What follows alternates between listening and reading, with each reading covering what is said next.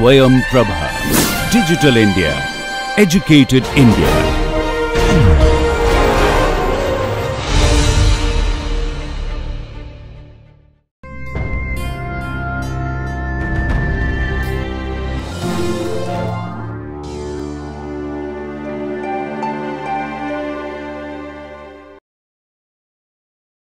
So hello and welcome to this NPTEL course entitled 20th Century Fiction, where we're looking at James Joyce's Ulysses.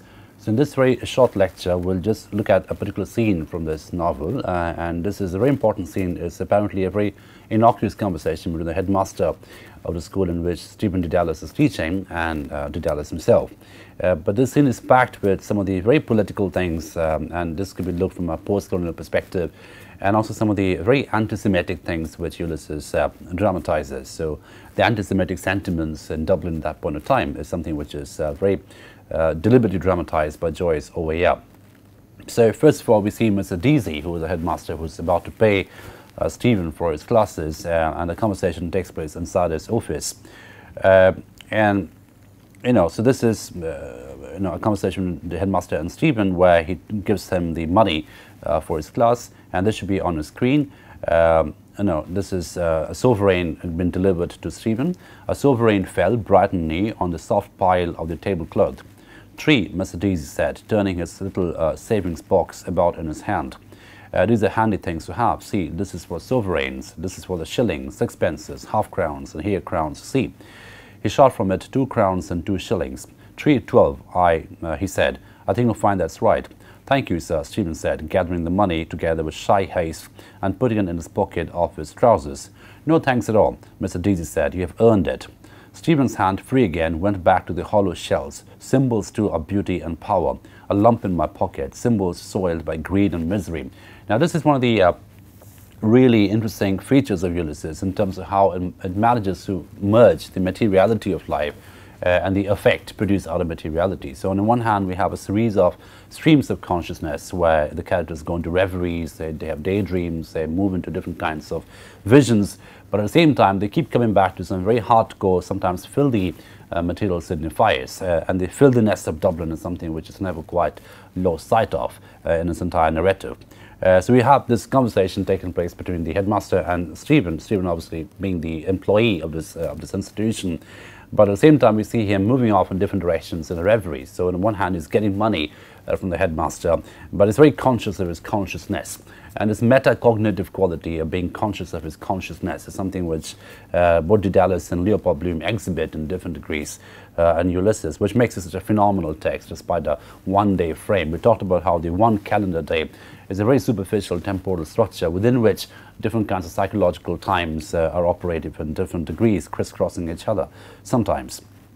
So he accepts the money, and then he's very immediately aware of the symbolic significance of the money and the materiality of the money. At the same time, he's feeding it in a very tactile kind of a way.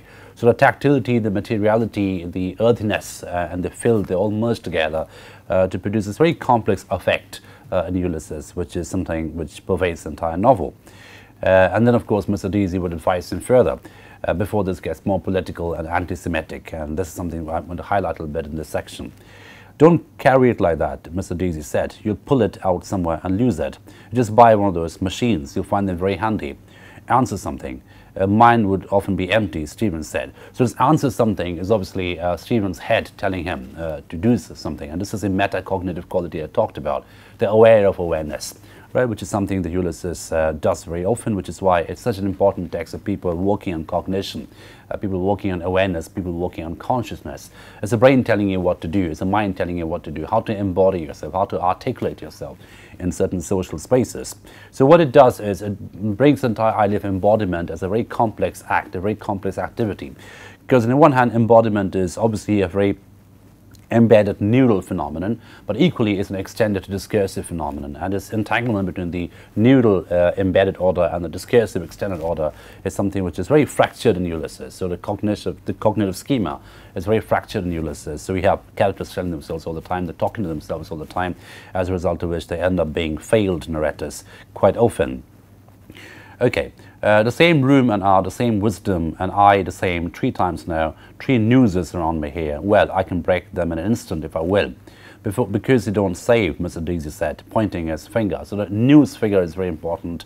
Mr. Stephen's stream of consciousness telling him that this is imprisonment. The school institution is actually a prison house of agency, a prison house of will. And we saw the same figure of the institution curbing freedom, curbing agency, even in Dubliners. The short story which we did, Araby, we found the entire story began with this institution setting the children free at the end of the school day, which is to suggest that they held them together as prisoners for the entirety of the day. So the news figures are interesting. Every time Stephen enters this room to get paid, he feels like he's putting his head in the news in the sense of being imprisoned by this institution. And obviously Mr. Deasy over here, who's the headmaster, is the embodiment of the institution in terms of all his hierarchy and his very rigid regime to which he subjects the students to. Okay, because they don't save, and he's exhorting Stephen now to save money. Mr. Deasy said, pointing his finger, you don't know yet what money is. Money is power. When you have lived as long as I have, I know, but youth is, if youth but me. But what does Shakespeare say? Put but money in thy purse. Iago, Stephen murmured. So this is this is like a knowledge game going on with the headmaster and Stephen. Accurately said, this is from Othello, Iago. He lifted his gaze from the idle shells to the old man's stare. He knew where money was, Mr. Deasy said. He made money, a poet, yes, but an Englishman too. Do you know what is the pride of the English? Do you know what is the proudest word you'll ever hear from an Englishman's mouth? The sea's ruler, his sea-cold eyes looked on an empty bay. It seems history is to blame, on me and my words, unhating. That on his empire, Stephen said, the sun never sets. Well, Mr. Deasy said. Mr. Deasy cried, that's not English. A French Celt said that. He tapped his saving box against his thumbnail. I will tell you, he said solemnly, what is the proudest boast. I paid my way. So we can see two different kinds of knowledge narratives at order. I mean, Stephen asks, what is the proudest thing an Englishman can say? And his immediate connect is with the empire. Right? And he says the proudest thing an Englishman can say in a very obnoxious way is that the sun never sets on the empire. But Mr. Deasy would beg to differ, and because he occupies a solemn position over here, a position of superiority, so he has ownership and knowledge, even though the knowledge may be fake and phony and not quite correct. So he says the proudest thing the Englishman can say is, I paid my way. Good man, I paid my way. I never borrowed a shilling in my life. Can you feel that? I owe nothing, can you? Mulligan, £9, 3 pairs of socks, 1 pair of brogues, ties, Curran, 10 guineas, McCann, 1 guinea, Fred Ryan, 2 shillings, Temple, 2 lunches, Russell, 1 guinea, Cousins, 10 shillings, Bob Rennans, half a guinea, Quella, 3 guineas, Mrs. McKerman, 5 weeks' bird. The lumps I have is useless. So again, look at the way in which he moves on again. He shoots off into another reverie. The moment he talks about, he hears about borrowing and owing money, he has an entire rattle in his brain about the amount of money he owes to different kinds of people, the money and the different other objects he owes to people. So again, look at the way in which the very hardcore, filthy materiality of Dublin is actually juxtaposed together with the abstraction of consciousness, which is never quite let loose. It's very much part of the materiality, which makes Joyce such a phenomenal writer in the sense of how he navigates consciousness along with material markers. Right? So these material markers are actually part of the consciousness, part of the abstraction. So we have, on the other hand, a very hardcore material, filthy figures, the money, socks, dirty things, linen, for instance. And on the other hand, we have this streams of consciousness gurgling out, as it were, out of this material markers, which is a very interesting combination of materiality and abstraction, which is something I talked about already. So the entire effect, the entire consciousness in Dublin over here in Ulysses is a combination, or emerges from the combination of materiality and abstraction. Okay. So for the moment to know, Stephen answered. Mr. Deasy laughed with a rich delight, putting back his savings box. I knew you wouldn't, he said joyously, but one day you must feel it. We are a generous people, but we must also be just. I fear those big words, Stephen said, which make us so unhappy. Mr. Deasy stared sternly for some moments over the mantelpiece at the shapely bulk of a man in tartan philibecks, Albert Edward, Prince of Wales. You think of me as an old fogey and an old Tory, his thoughtful voice said. I saw 3 generations since O'Connell's time. I remember the famine in 1946, a reference to the potato famine over here. Do you know what the Orange Lodges agitated for repeal of the Union 20 years before O'Connell did, or before the prelates of a communion denounced him as a demagogue? Your Fenians forget some things.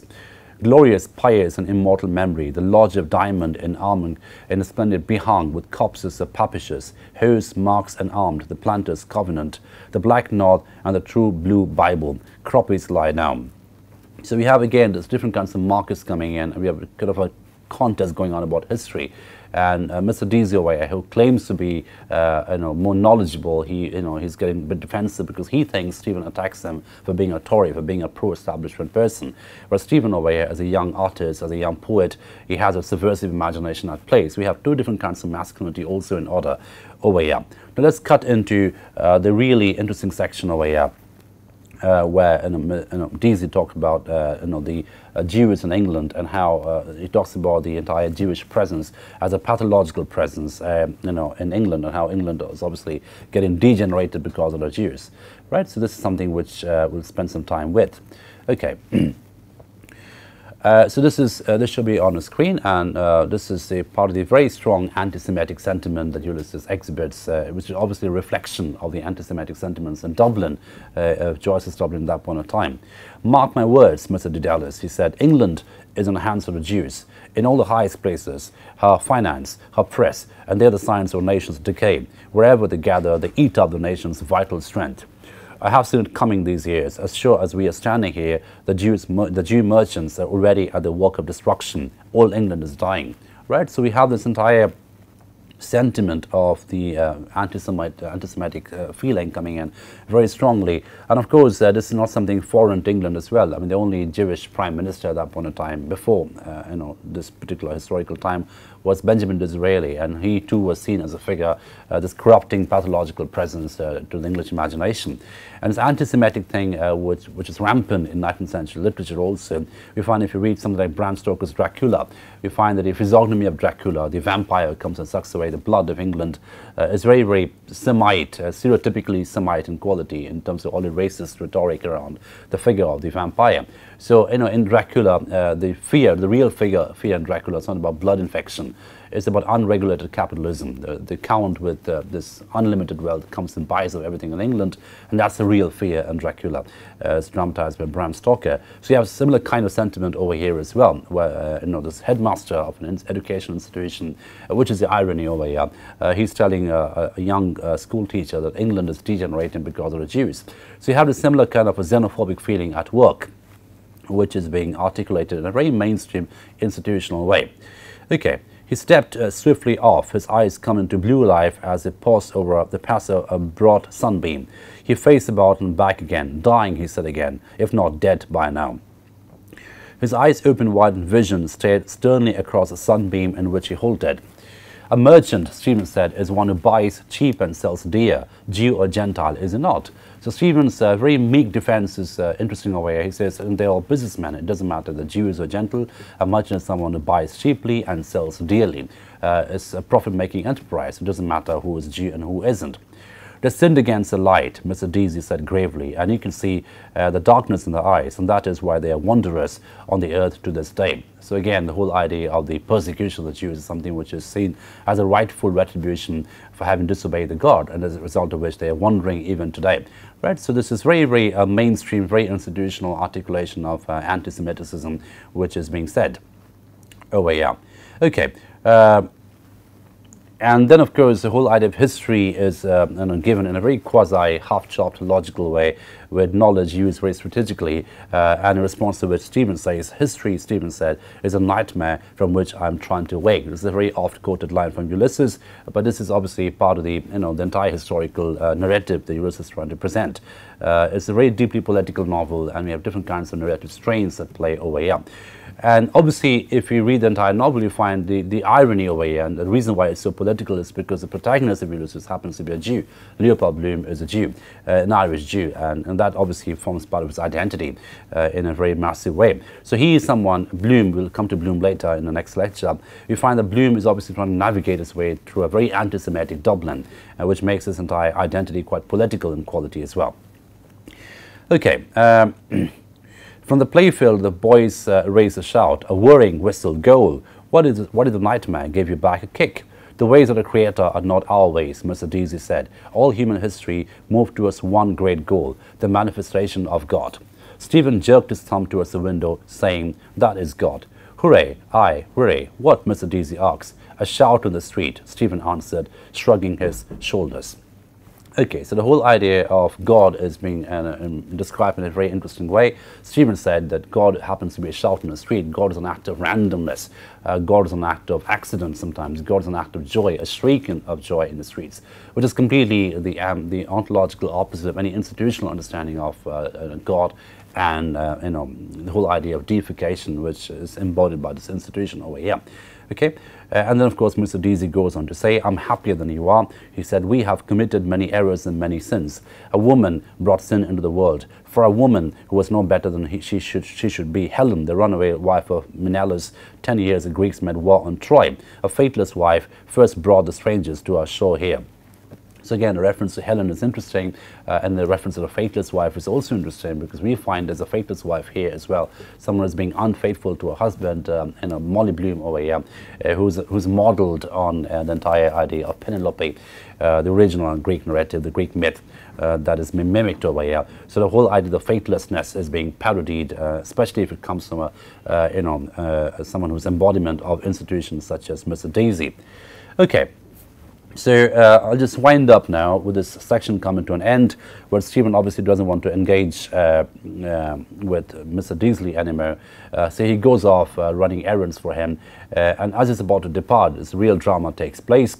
He finds Mr. Deasy coming after him in order to tell him the right finishing line, the signing off sentence. So what would that be? I just wanted to say, he said, Ireland, they say, has the honor of being the only country which has never persecuted the Jews. Do you know why? Do you know that? No. And do you know why? He frowned sternly on the bright air. Why, sir? Stephen asked, beginning to smile. Because you never let them in, Mr. Deasy said solemnly. A cough-ball of laughter leaped from his throat, dragging after it a rattling chain of phlegm. He turned back quickly, coughing, laughing, his lifted arms waving to the air. Should never let them in, he cried again through his laughter as he stamped on grated feet over the gravel of the path. That's right. On his wise shoulders to the checkerwork of leaves, the sun-flung spangles, dancing coins. So again, look at the coin imagery in the end, which stands for the signifier of greed, which is normally associated with the Jews over here. And here, obviously, it's transferred over to the anti-Semite in a very, very symbolic kind of a way. And also this entire idea, the cough, the phlegm, the congestion is part of the disease metaphor that Joyce is trying to describe over here. So the real disease lies in anti-Semitism, not in the Semites over here, which is quite clearly apparent over here. And obviously, Stephen doesn't want to engage with them because he's an employee, a lowly employee of this institution. But Joyce, the narrator over here, is very clearly telling us that the entire disease of anti-Semitism is what pervades Dublin at this point in time. And the final image of dancing coins is obviously quite symbolic, and it's a bit of a giveaway to the entire idea of greed, which is located not in a Jew, but in the anti-Semite, as embodied by the headmaster of this religious institution. So I'll stop at this point today, but this is a very short section, but which nonetheless gives a sensitive political picture of Dublin at that point in time, the racist picture of Dublin at that point in time, in which navigates central protagonist Leopold Bloom, with which we'll begin the next lecture. Thank you for your attention.